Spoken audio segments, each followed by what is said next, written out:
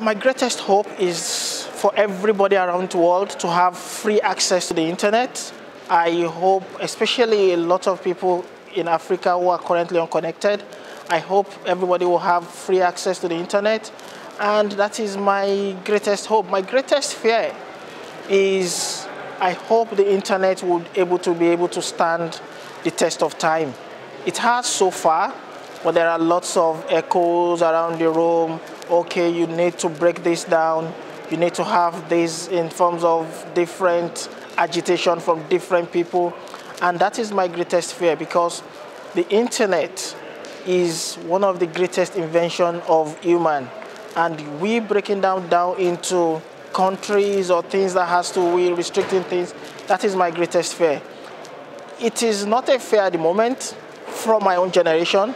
I'm thinking for future generation, you never can know what is going to happen.